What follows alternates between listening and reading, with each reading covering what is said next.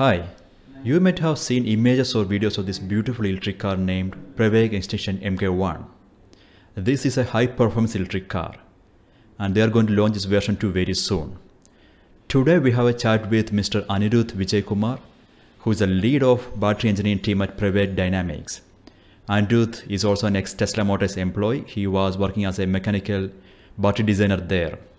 Anirudh, welcome to the interview. How are you doing today? Hi, thank you for that. I'm doing great.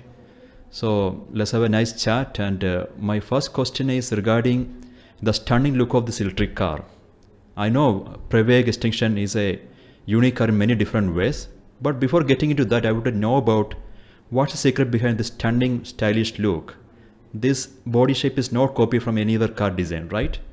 So how did your team come up with such a beautiful design? Yes, so to start off with the look of the vehicle, we had to go more on the engineering front. We wanted to have this design to be completely aerodynamic.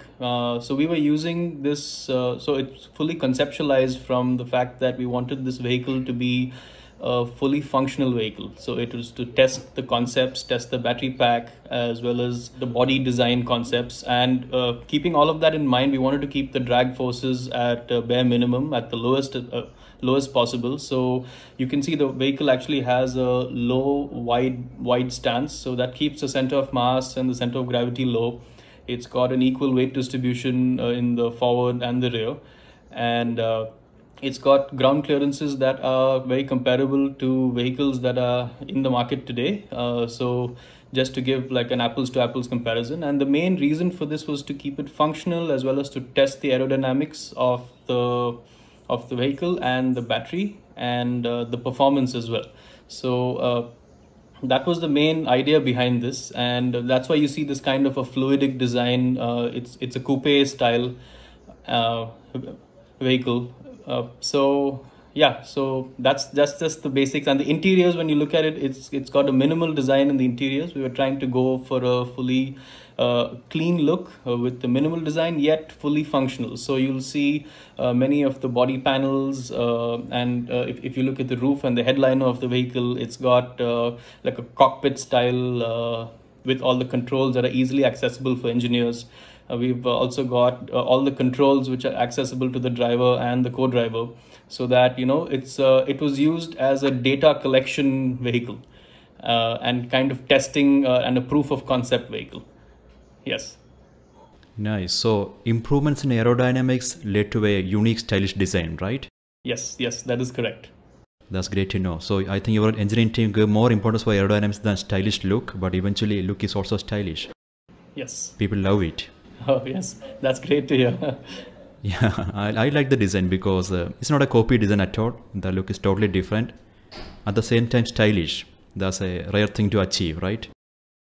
Uniqueness as well as originality. Yeah, usually the concept and the prototype and what is actually in production are like completely different is what we've used to seeing. But we're trying to achieve both. But yes, it also turns out that our design it's a very attractive design. Yes, it's very pleasing to the eyes as well. Perfect.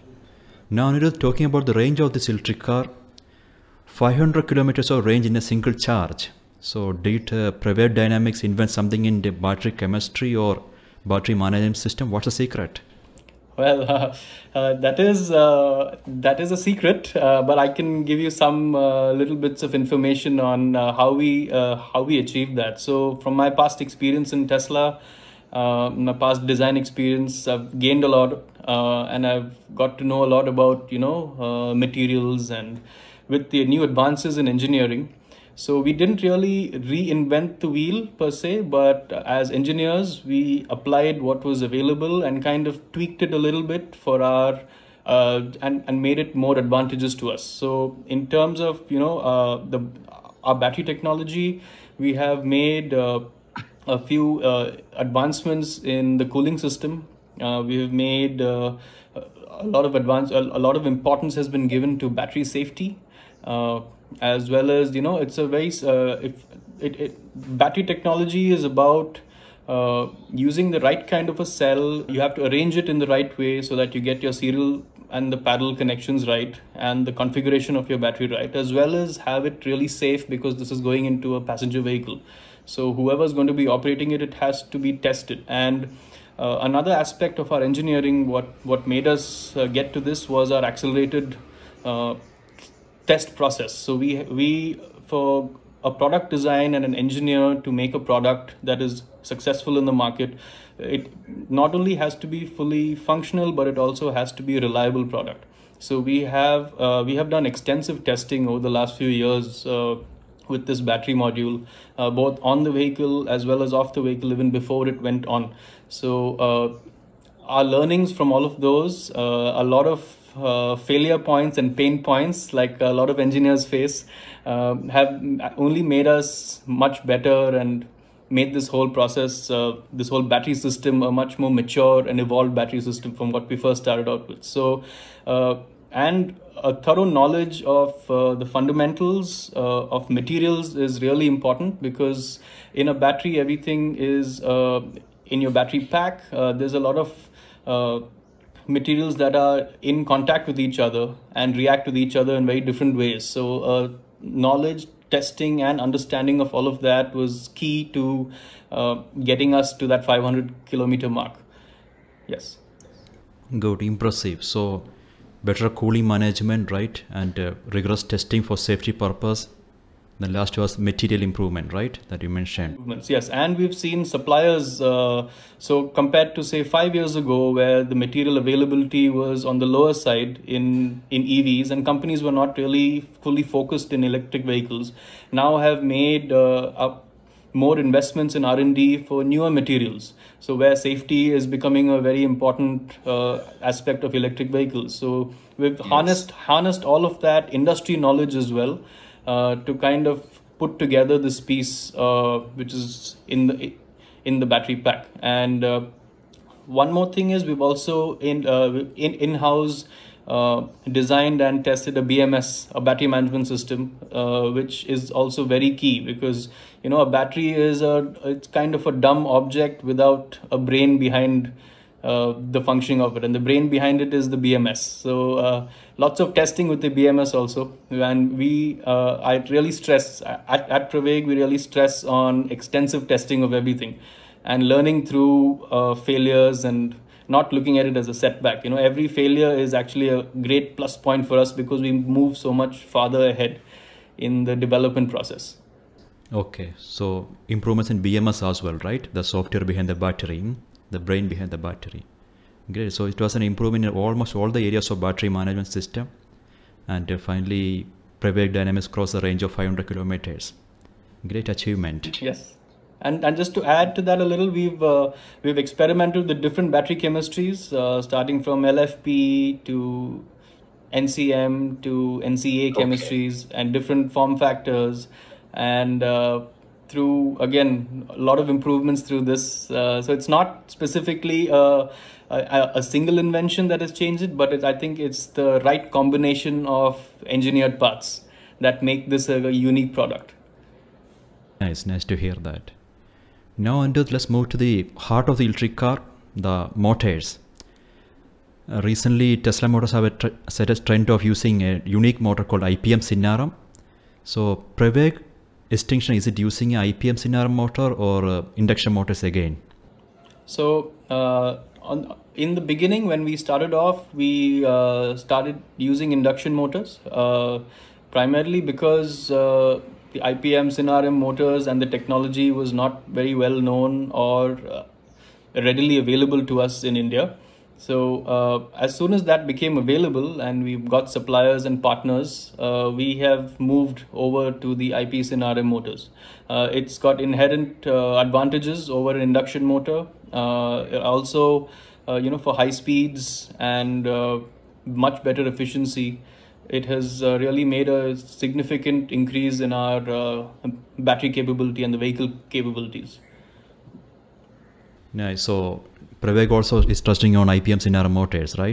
Yes, definitely. That's we see that as the future of electric vehicles as of now for motors. Exactly.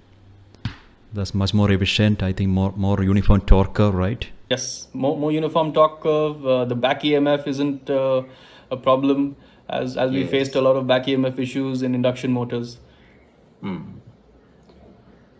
Yeah, that's perfect, Anirudh. And we have a lot of international audience here, Anirudh, and they might be keen to know about this as such a beautiful car. Will it be available in their country? So, from Pravaig Dynamics side, is there an international launching plan? So currently we are focusing mainly in the for the Indian market. I think our first breakthrough we've designed this vehicle and we're testing it for Indian conditions. But on the side, in terms of safety features, in terms of your global NCAP and your capabilities and your reliability testing, which is something that we're doing very, very vigorously. After it's been qualified here, it means that we're going far ahead and above and beyond the ARAI homologation requirements of vehicles in India. So after our product is launched, it will be ready to be launched and homologated in other countries as well. But we're first targeting the Indian audience because we've built this for India as an idea for India, and we'll take it from India to the world. That's our whole idea. Yeah, so a international quality product from India, right? Yes. And once it works well in India, it will work anywhere in the world.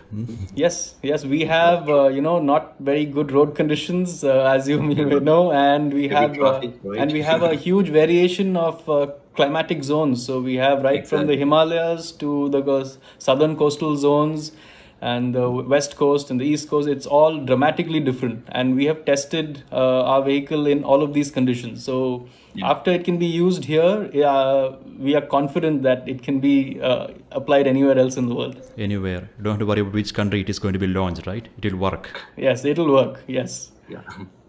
Good.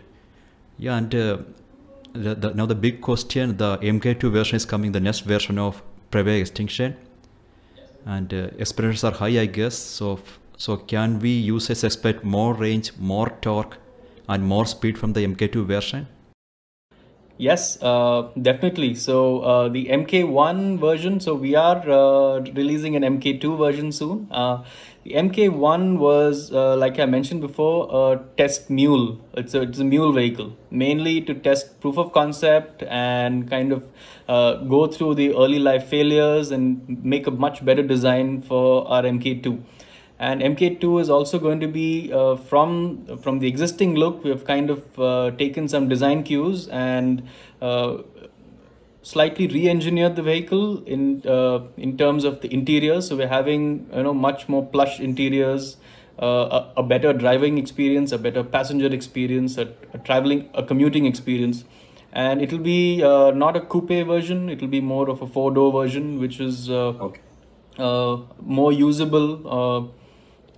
And it's a product that we would be launching soon. And yes, in terms of the battery technology, it's got an improved BMS. It's got an improved and much more efficient cooling system. And it also packs a lot more power. So we're still waiting for the range numbers to come after our testing, but I'm sure it's going to beat our previous estimates. Okay. It will be the previous estimate, right? Yes. Good. Okay, Anirudh, I am done with my questions, and thanks a lot for taking your time out from busy schedule and attending this interview. I hope our viewers really enjoyed it. It was quite informative, and I wish the whole Pravaig Dynamics team all the best, all the success. Your MK2 version is coming and it is open to the public. We can purchase that car or at least use the car. We are eagerly waiting for that. Thank you for joining the interview once again. Bye bye.